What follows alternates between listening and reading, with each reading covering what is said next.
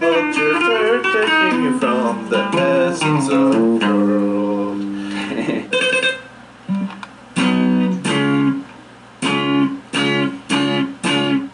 The gang one? Oh, the gang.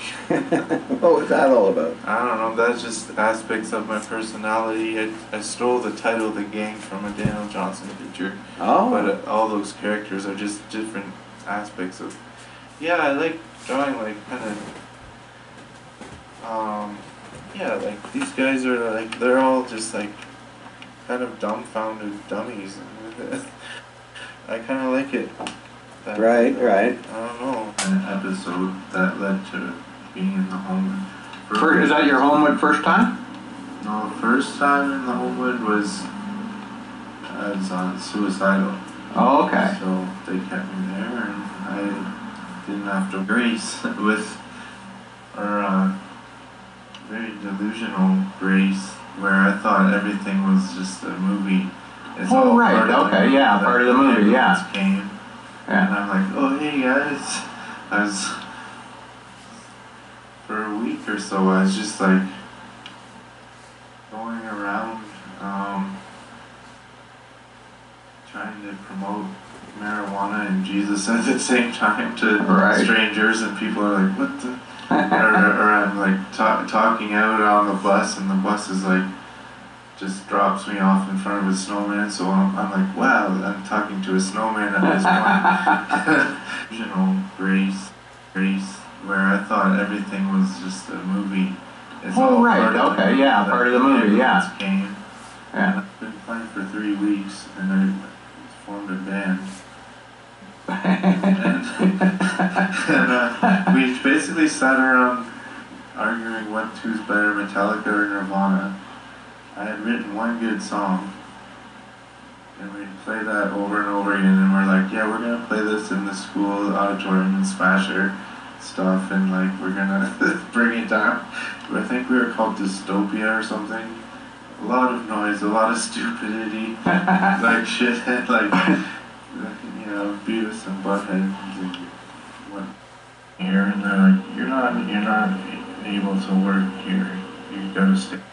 Under the pretense that humans are watching it, and the humans that are watching it are the friends I had in my head. I had a hard time communicating with people, maybe, or something. I thought there was going to be this homecoming with like Sonic Youth, and I thought like James Hetfield from Metallica was in my dad's truck, and I thought I was making a film, and ugly, to say the least. When you're making a movie, it's a good way to exercise your demons. Yeah. It's like everything. There's a whole album where she came out. Your bedroom walls are falling down. Everyone can see you now. Right. Hospital laughing. I was laughing because my life goes. There's no skeleton. I can't hide anything. And the people I adored. The archetypes in my brain, like I looked up to them, I loved their music, they're in my head more than my friends were, what so-called friends,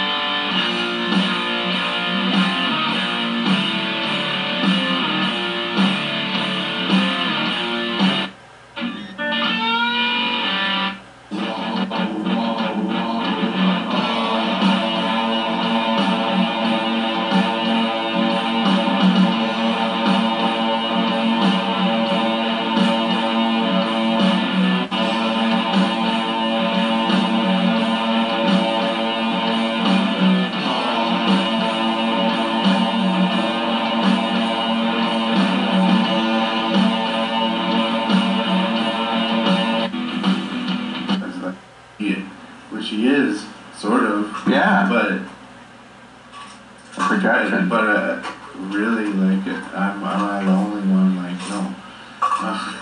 And it's just the world, and I'm like, so used to living inside my head, I thought, well, I'm gonna try like art, and like, yeah, those blinds are open now, and like, this is the art, this is my art, is my experience, and it's a movie, and people I love, like Sonic Youth and Corny Love and David, they're all watching me. This is an experiment, and they're watching this Kurt raised from the dead, and that's going into astral things, and the movie was saying diary, and I'm like, to my mom who's like, woo, and I'm like, see this book I got? She's like, who wrote it? I did.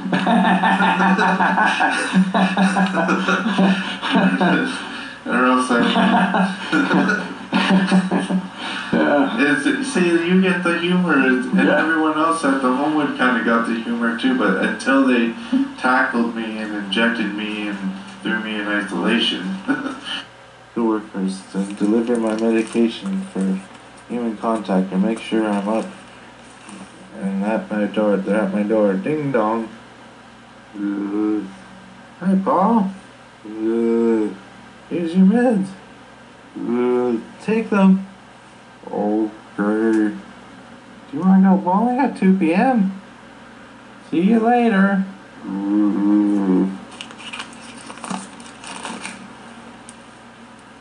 Going bowling.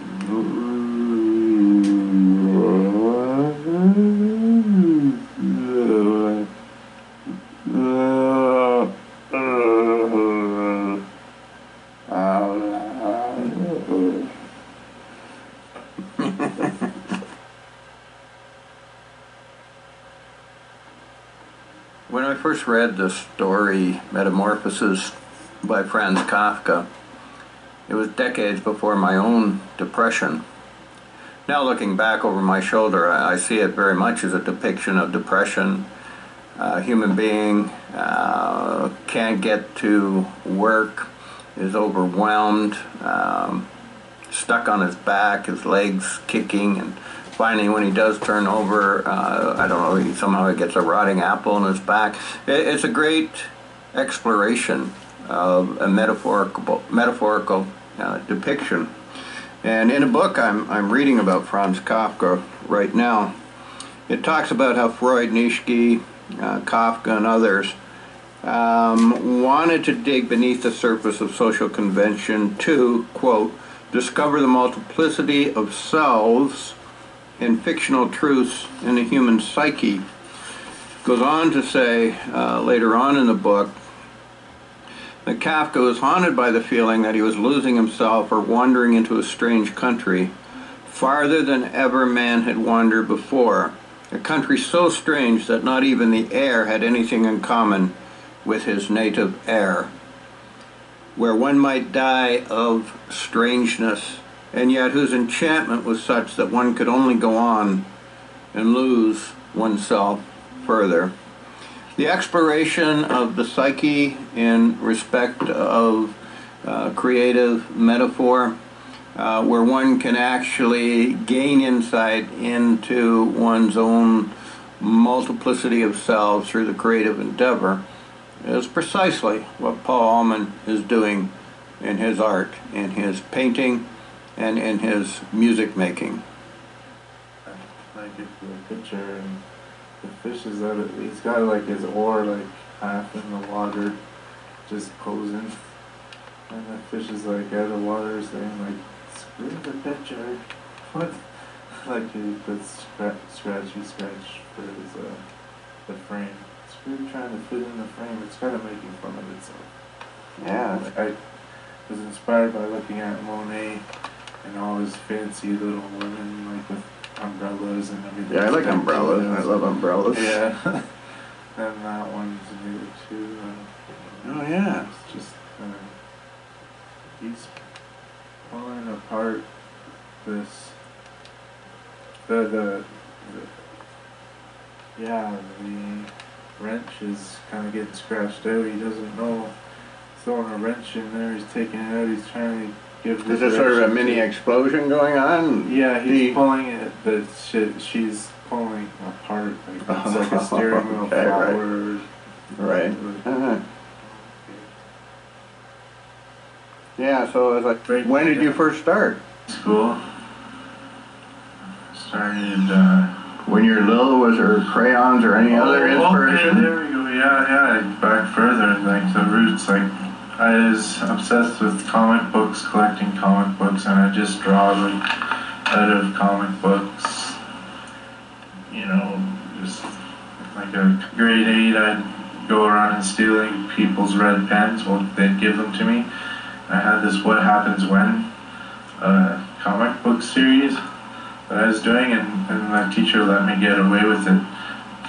He's like, he's on the next page, chainsaws, and then like you blow on the red pen, and it's like, Right. and then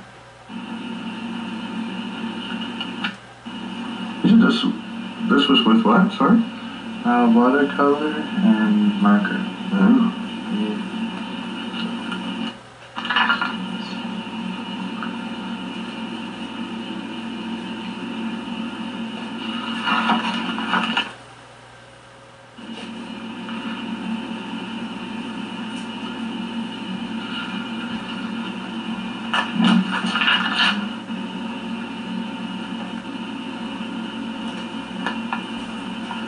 Pretty. I can't say that I'm not worried about Paul Almond seeing this biopic of his life and his work.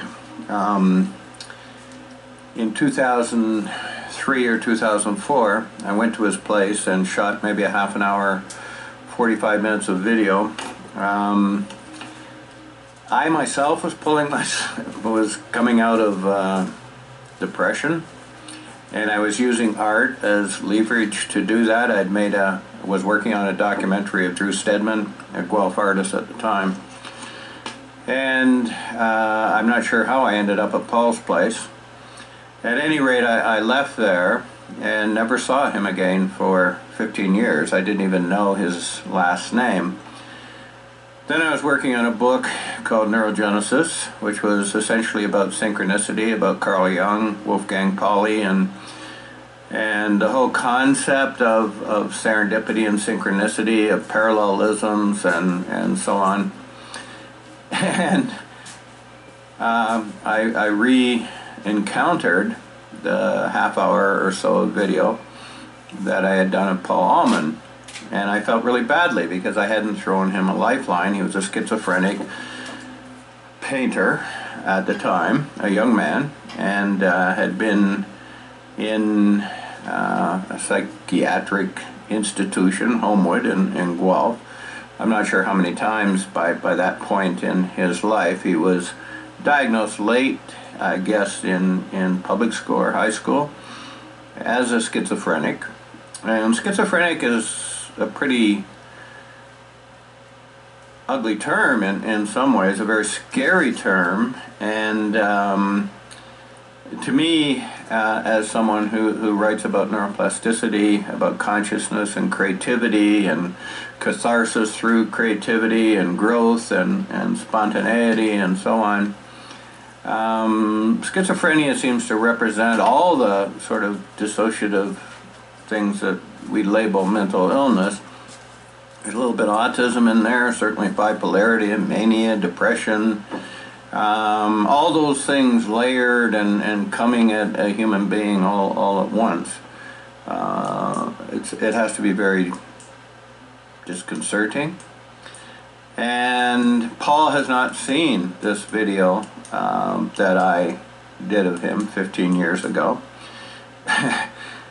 As I had re-encountered it and was editing it, trying to put a drawstring around my own artistic endeavor. I wasn't a painter really when I saw him the first time, and I'd become a painter, and I'd become very familiar with artistic endeavor and the panorama and the archetypes of what's, exists in the art world. And I see him not just as a schizophrenic painter now, but as a profound, insightful human being.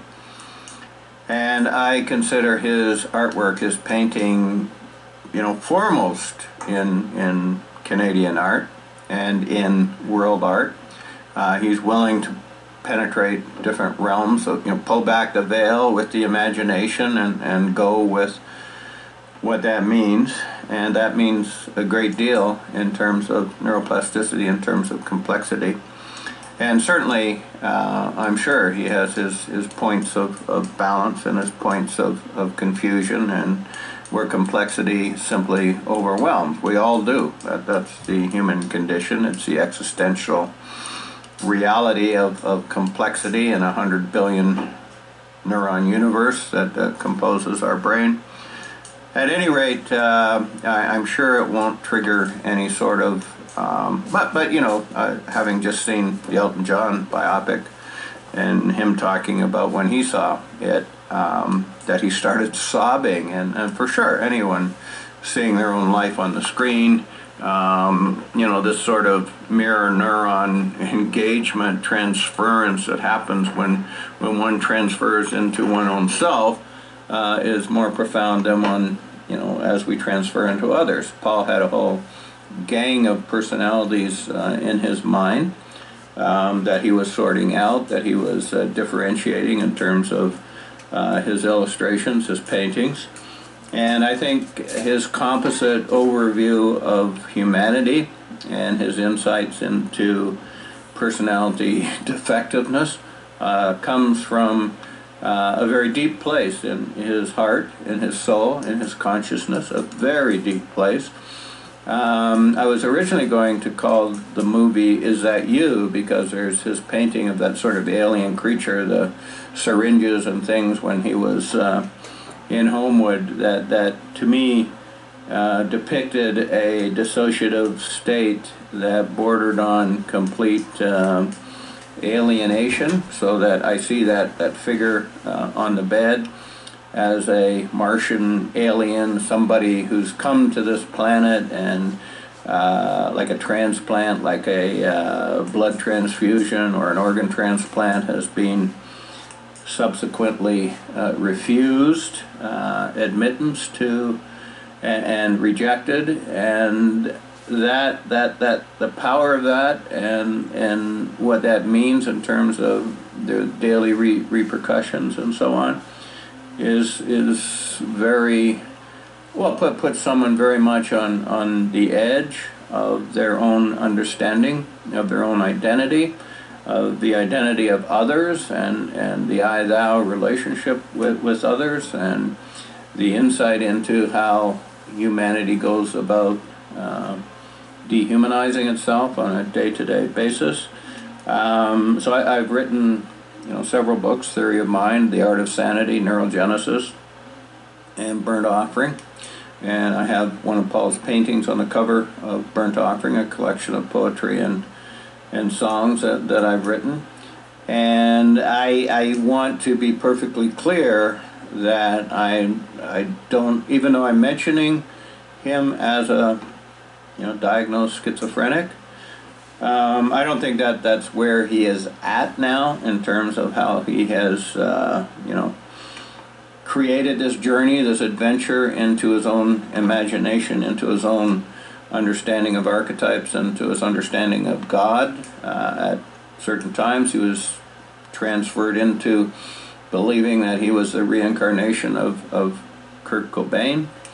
Daniel Johnson, he has embodied much of some of, maybe too much in terms of embodiment. He almost looks like Daniel Johnson.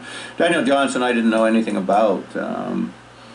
Before Paul told me about him, the devil, I hope I've got the name right, Daniel Johnson.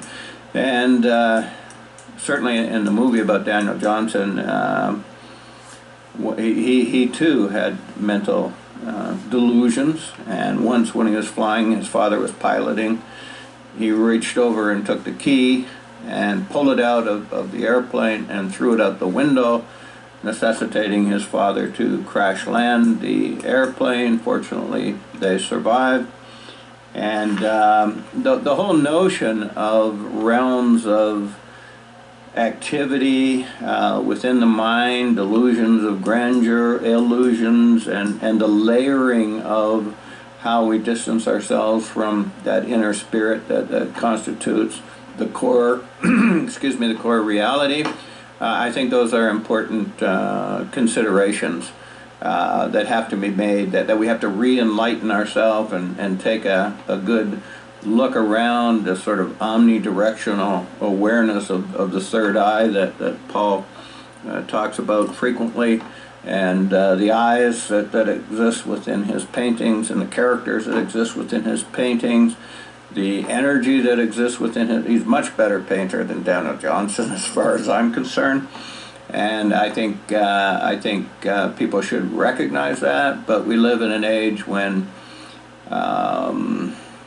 people are so confiscated and contextualized by a digital reality. It's like everyone has lost the ability to see, oh, well, maybe it never existed in any generation. Vincent van Gogh only sold one painting in his lifetime.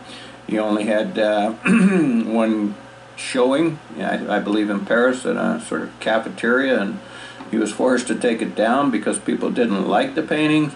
And there's this incredible refusal in human nature, as plasticity defines us within this sort of rigidity of awareness, and it becomes a very concrete wall that we're up against in terms of understanding. But make no mistake, Paul Almond is a profound artist, and it's very much deliberated, accentuated within his art and within his music, and he believes in himself, and that is something that contours the ongoingness of his journey. And I think that people should sort of stand up and salute the magnificence of his body of work. And I don't know, I just kind of piece together random things and like bring together like the hemisphere of writing and symbols with beauty and art and stuff. Like, just kind of let it flow.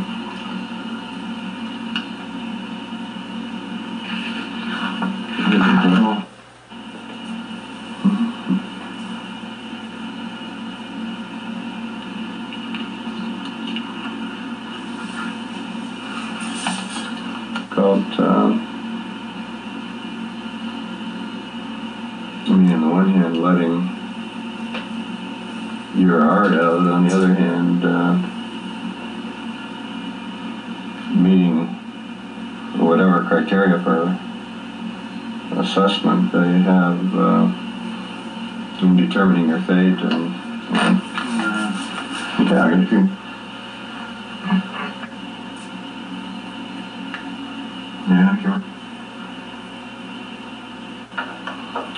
they're sort of like you've got egg theme. I'm kind of the same way, just kind of intuitively working on it.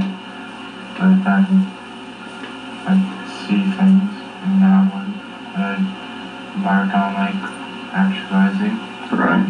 Whereas that one I just kind of plunge into it and like I step back after a while, like almost breathless, and then go at it again, and it's done in like 2 hours or so. Those two are really fast. Yeah, I like the energy. I like the energy. I like your truck colors. Actually, that's our full lighting right there. Yeah. Perfect. That'd be the last one you made. Half a year ago. All right, right.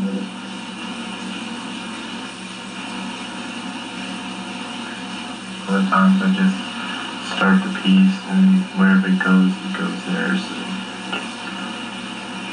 But actually one time I saw a zombie probably high on something. Right. That piece would be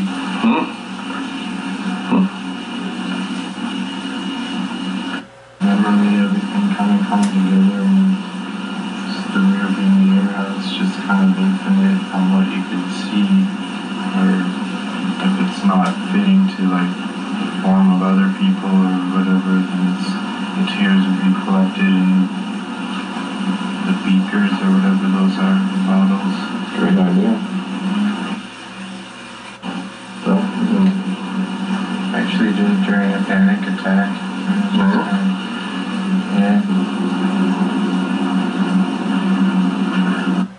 only saw a few.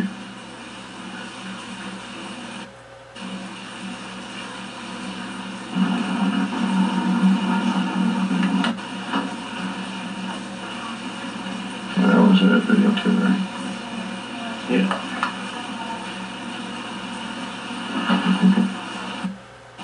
Input.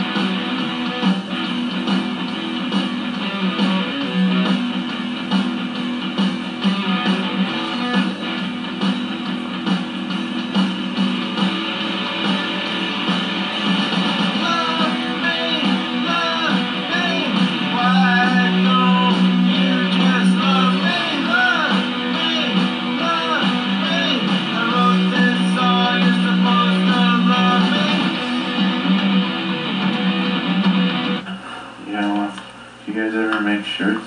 Oh, I was gonna have Noah over, but he's working today. Oh, is he? Okay. Yeah, I got one of his t-shirts. Angles, like those are the little one. At that angle, that box head. Alienation and the people in the, you know. That's great. Yeah, they got his Buddha t-shirt. Dharma lizard enjoying a cigarette and a brew, reading his Buddhism, the Dharma.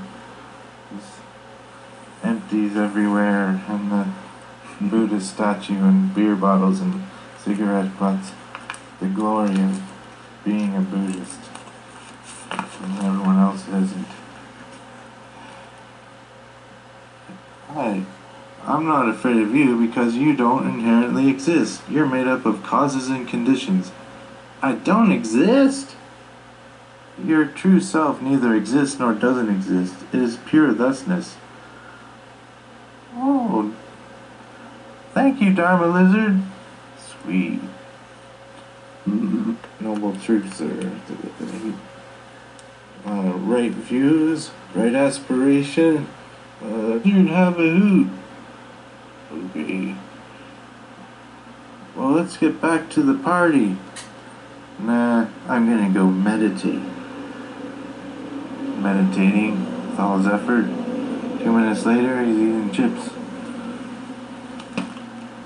Dharma Lizard got a dance. The phenomenal world doesn't even inherently exist. Then he gets some action, and he's, yeah. Who creates the perception of a self, a soul, a being, or a life is not fit to be a bodhisattva. Hi, Dharma Lizard, how are you? Ignorant fool. Good. Nirvana is like extinction, a snap relationship. He's on his fourth beer, looking at the people next to him. Those losers, some people are so ignorant, so attached. I don't know what, I guess they're in. Oh, yeah. Folks are sweet pictures. Forever afraid in Homewood? No? It is all part of the trip. I guess because you said you had the sort of 10th year anniversary of 10 years of being pretty stable, so this... Oh, this would be the 10th year of being sober anyway. Right. Oh, when your mother... The oceanic state that a baby almost gets in being in this club and like becoming the music. Okay, yeah. Or looking at something and there's nothing in between. I am. Yeah, exactly, yeah. It's with these very intelligent drug addicts. Yeah. But, and then going to the Homewood, it was like, I was like, I'm too good for this. I'm not insane enough for this. Alright.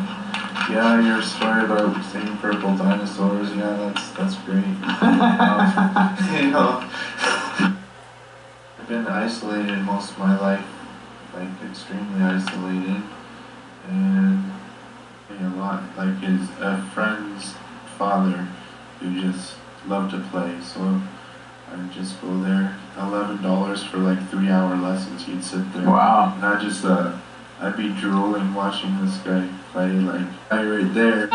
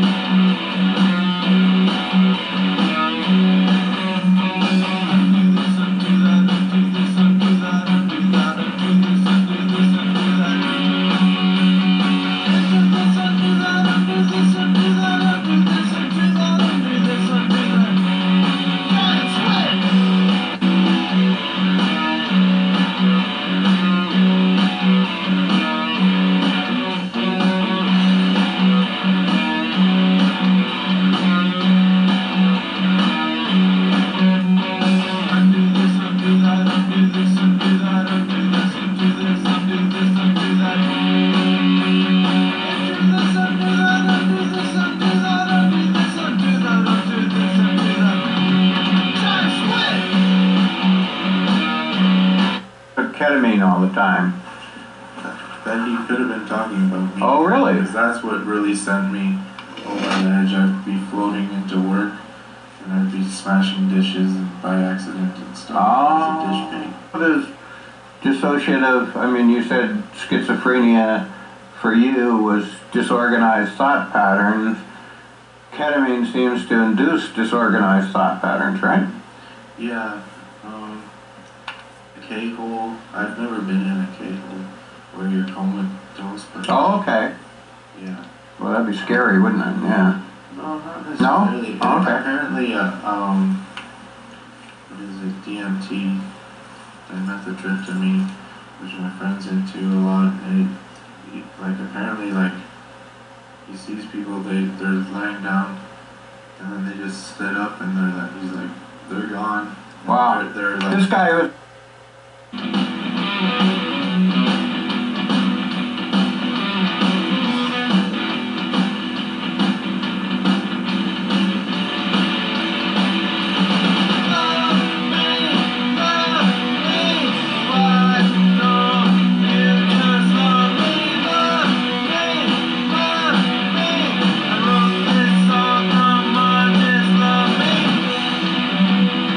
Schizophrenia, to me, embodies madness. Schizophrenia is madness personified. And the opportunity here to, take a look at Paul's life and his work and what he's done to modify his firing and wiring, his plasticity in his brain, how he's migrated to become a totally different person.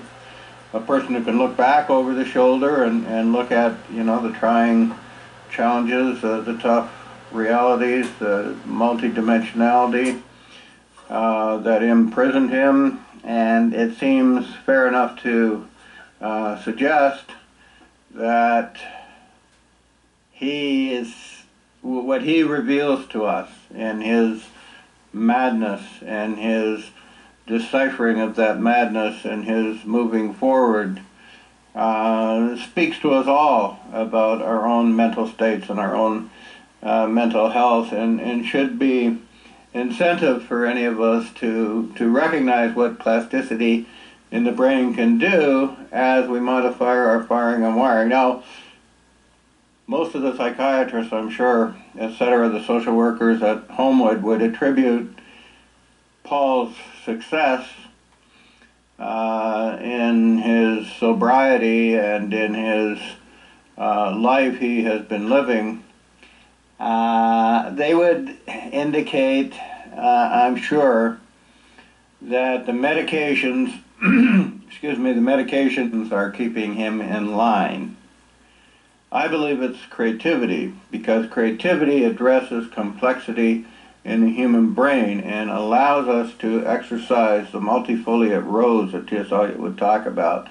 The blossoming throughout the 100 billion neuron universe in all its fantasy, all its imaginative splendor, and in all its, practical thoughtfulness. There's a never-ending realm of explore territory, and then you add on to that neurogenesis, the very birth of brand new neurons, so that you can actually feed your 100 billion neuron universe a whole new brain in the birthing process and the process of neurogenesis. Schizophrenia seems to represent, as I suggest, how disorganized the mind can become in understanding itself and in apprehending reality. And I think this movie then becomes a positive testimony to what can transpire in the human person.